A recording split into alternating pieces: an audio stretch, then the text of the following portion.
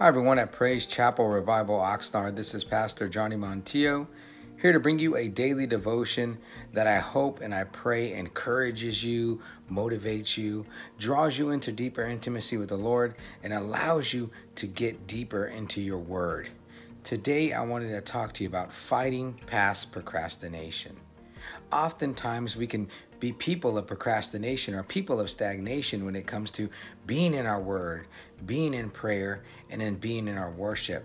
And when this happens, when we become procrastinating people or procrastinating individuals, what happens in a sense is that it begins to set forth a chain of events where we just become familiar with procrastination and stagnation, and next thing you know, we haven't prayed in a few days, we haven't read our word in a few days, or we haven't worshiped in a few days, and then our spiritual progress takes a hit.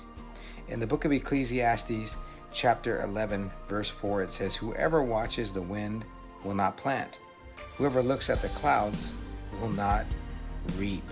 So those distractions that we can have at times when our head's in the clouds, or we're not paying attention to or being rather disciplined and reading our word and getting into worship, what can happen is we can become fully stagnant, and then we can find ourselves in a place where now we have to get redisciplined and have our progress reestablished.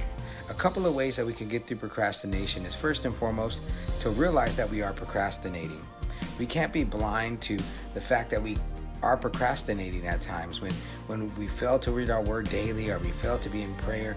It should create in us a godly conviction that reminds us that, man, we need to get back into the word.